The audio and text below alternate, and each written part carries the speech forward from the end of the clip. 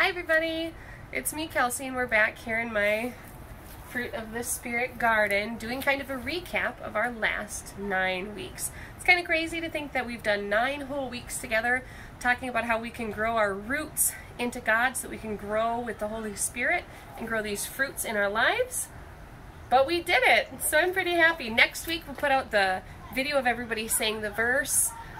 Super excited to see some of you that actually did a hard thing and accomplished it and memorized Galatians 5:22 and 23. But the fruit of the Spirit is love, joy, peace, patience, kindness, goodness, faithfulness, gentleness, and self-control. Against such things there is no law. So you haven't seen much of my garden besides where I've been sitting each week, but it's a little bit bigger than you might have expected. So I thought I'd kind of give you a little tour this week as we talk about each of the last 9 weeks. So the first thing that we talked about is love, and we said that God loved us and sent his son. God was the perfect, that was from 1 John 4:10. God was the perfect example of love because he sent his son Jesus to earth as a baby to grow up and live and never make any mistakes and then die for our mistakes. And so we know that we can grow in love if we're connected to God and if we use the Holy Spirit's help to help us love one another, and that when we have the love of Christ in us, it bubbles over and overflows and other people can see it in us. So this is a little tiny tomato called an orange hat. If you look a little closer, you can see that it's teensy tiny. My hand's way taller, but it still has these little fruits. So even though it's small, it can still grow fruit. I think that's pretty true for all of us too. So come along here and see. You can see some of the fun things that I'm growing. This is kind of my little herb garden and some peppers. I've never been very good at growing peppers, but I try every year. I got a lot of peppers this year and then I think they got a little too wet, so they're not looking the happiest. But come on in here and see some of my favorite beans. Might be hard to see, but look at these. They're kind of purple and stripedy. They're called dragon tongue bush beans, and mostly I grow them because I think they're really cool. The next thing that we talked about is joy.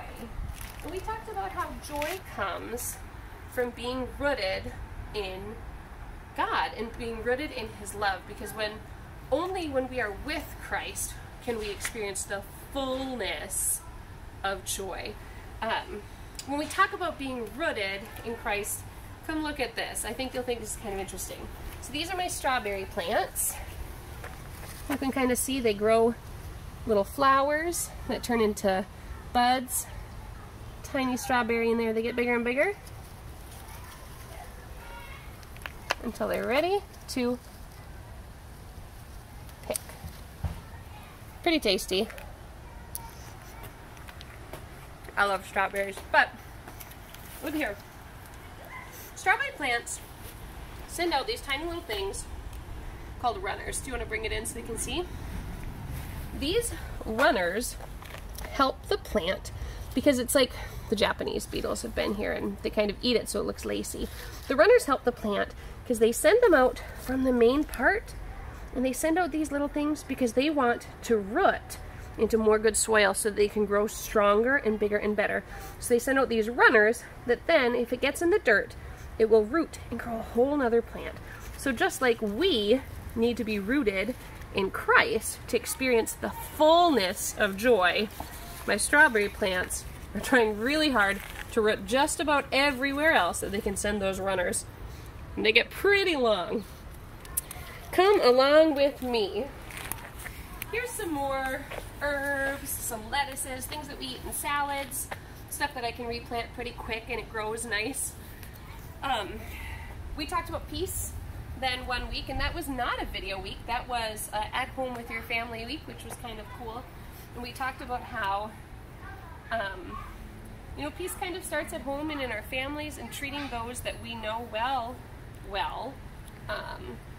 and then it can grow from there to with other people working towards peace.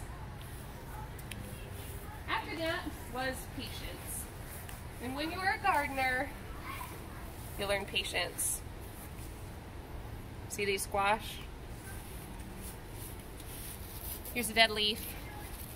Here's a yellowed leaf. Lots of yellow leaves. But what you can't see is that after I realized that I had this powdery mildew on my squash, I started to work on it. I will confess, I wasn't the most patient with these squash. I thought about picking them up and ripping them out and just dumping them in my compost bin over there. But I remembered how we talked about Noah. We did a character study on Noah. For 120 years, built this huge boat that nobody understood and everybody thought was silly. And then he spent a whole year with just his family and nobody else on the boat while the earth was flooded. Noah was a patient person, and so I decided I was going to be patient with these. What you can't quite see is that this squash trails down to the other side, and all the new leaves are bright green and very, very healthy. But really, when you're a gardener or when you're growing any sort of thing, you have to pay attention to it, because there's all sorts of things that can come in and kind of ruin your hard work. You know, you work for months to get the ground ready, to get the fences built, to get the trellis built. And then if you're not paying close attention, or if you just decide you're a little too tired or you're a little too lazy and you don't come out, bad things can happen. See what happened to my squash over here. I decided for the first time ever to plant some squash in the ground, but you can barely see it, huh? Here, I'll point with my foot. There's a squash plant there. You can see its big leaves covered in weeds. And here's one over here that is not. Even we, as we try and grow the fruits of the Spirit in our lives, even though we have the Holy Spirit's help, we still need to always be vigilant and still be watching and taking care to make sure that other things aren't coming in and ruining the things that we're growing. Things like jealousy or anger or pride, different things that can really hurt the fruit that we're already growing and even take it out, like this powdery mildew almost did, but I caught it in time, or these weeds, which I'll be dealing with tonight. I just wanted to show you what can happen if you don't spend enough time working on growing your fruits. So then, the next thing that we talked about after love, joy, peace, and patience was kindness. So come on over, look at my squash trellis. There's a funny thing that people say about gardeners. They say that once you get into the growing season, that these kind of squashes, do you want to come see them? These kind of squashes that I've got growing, or zucchini squashes, look. They're really long, they're growing from the top here. That you just get so many of them that all you want to do is take your squash and bring it to your friend's house and just leave it on the step in the middle of the night and not even tell them. Because you get so many squashes, you have nothing else to do but to share with others. And so we talked about kindness, and in Philippians 2:4 it says, "Let each of you look not only to your own interests, but also to the interests of others." And kindness has the power, we said, to soften people's hearts towards God and God's love. And so just like I'll be sending out some of these squash to some of my friends, have your parents send me a message if you'd like one this year. I'll happily bring it over because I've got a ton. We too can do things that are kind to other people that will soften their hearts towards God. So it's not just that side, it's the other side and a whole nother patch, but we can be kind to others, and in that kindness, they can see God's love. Something funny that kind of happened this year, I don't know if you can see it. Normally I have just a bunch of daylilies back here, but do you see all of these big vines? They're huge. There's got to be about 7. My neighbor in the backyard expanded their garden this year too, just like I did. Some of their vines have grown through the fence, and we're just going to keep helping them grow and encourage them to grow, because when we are growing our gardens and we're growing our fruits of the Spirit and God, we can also encourage other people, maybe friends, parents, family members, teachers, other families, you know, from church. We can encourage them to grow in their fruits of the Spirit too by modeling what we're doing, by encouraging them to say, hey, you're doing a really good job. I love how patient you were when your friend was upset and you really wanted that toy. Or we can say, wow, you know what? I can see just the love of God in you, and it's just bubbling over, and your whole self just shows God really well. So yeah, vines all along my fence, but I can just encourage those to keep them growing. And here's the garden, what we've kind of been talking about the whole time. When we started, it was bare dirt with a couple of seeds. Now we've got huge things, weeds, my peas. Peas don't like when the weather gets above 90 degrees, so those are dying out. I was just letting some seeds dry to save them for next year. And I'll pull those out probably this week. But chard and carrots. Let me go grab some stuff for you. So we talked about how kindness is things that you kind of do on the outside, but goodness is more about what's on the inside. And remember when I had the 2 little cups of sugar and of salt? I don't even like to think about it. It was terrible. But sometimes things all look the same. You don't know, you just don't know which one is good until you know what's on the inside. And how do we become good? We become good by focusing our thoughts and our lives on the things that God says is good. In Philippians 4:8 it says, finally, brothers, whatever is true, honorable, just, pure, lovely, commendable, if there is any excellence, if there is anything worthy of praise, think about these things. So we become good and we foster that goodness in our lives by thinking about these things that God tells us to think about and focus on. Let's see if I can pull a carrot for you here. This one's a yellow one. I'll see if I can find an orange one.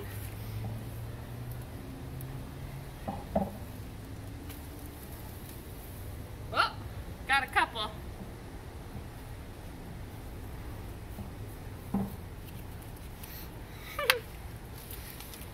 Carrots start as the absolute teeniest, tiniest seeds. And if you don't thin them out, you get teeny tiny ones like this. But these are going to be a good snack for after we're done tonight. I'm just going to toss them over there. Something that I really love growing that I'm sure you might notice is actually taller than me right now. Tomatoes. I love tomatoes.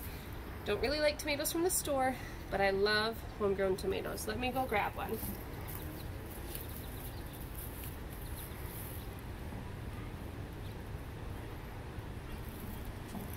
Grabbed a couple, couldn't help it. But tomatoes are kind of interesting because you have to be pretty careful if you want to grow tomatoes from seed when they're little, because you don't really want to just wait until the ground is ready and pop a few seeds in, because while you'll get a few tomatoes, you're not going to get all the tomatoes that you could get if you start early and if you were caring faithfully for those tomatoes. Because first you start the seeds, you have them on a heat mat, and then they start growing, and then you need light, and then you need a fan to kind of move their little tiny stalks back and forth so they get strong. We talked about the faithfulness of Barnabas. Remember, Barnabas was part of the early church. He was good friends with Paul, and he listened to God and he followed God even when he and Paul disagreed. So all tomatoes. So even when he and Paul disagreed, he was faithful and he was loyal and he was committed to God, because faithfulness is being loyal and committed. And we can grow in our fruit of the Spirit of faithfulness by being loyal and committed to Christ, even when other people might disagree with us or say, well, we don't believe that, why do you believe that? We can still stay committed to Christ.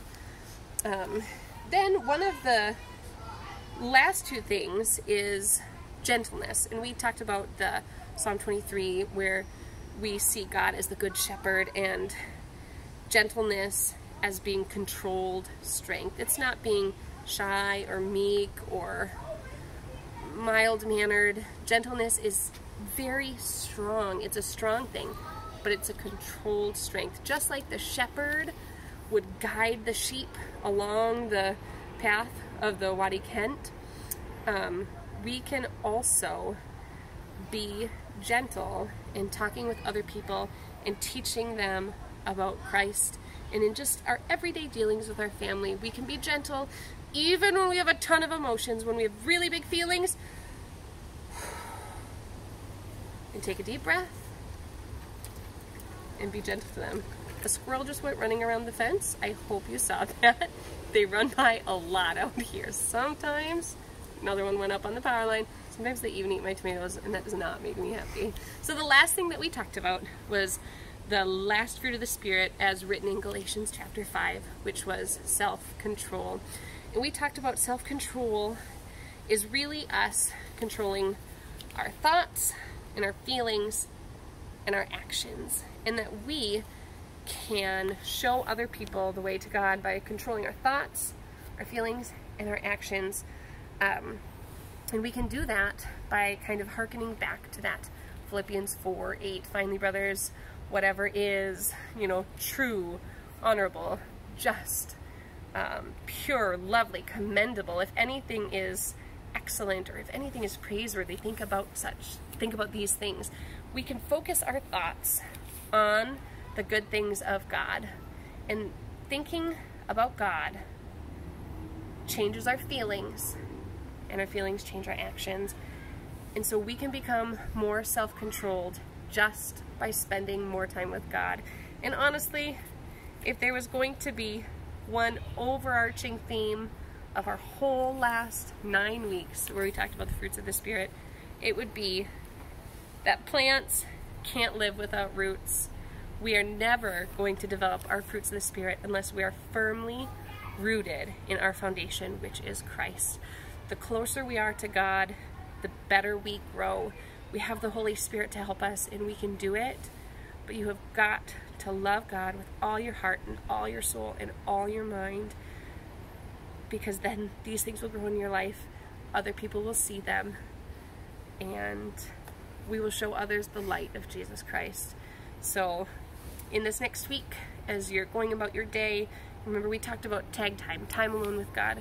Maybe do a little tag time, have some time alone with God, and just spend time praying and read your Bible or listen to the Jesus is Better podcast that I recommended, and just get that good time in with God that helps you grow your roots and then grow your fruits. Let's pray.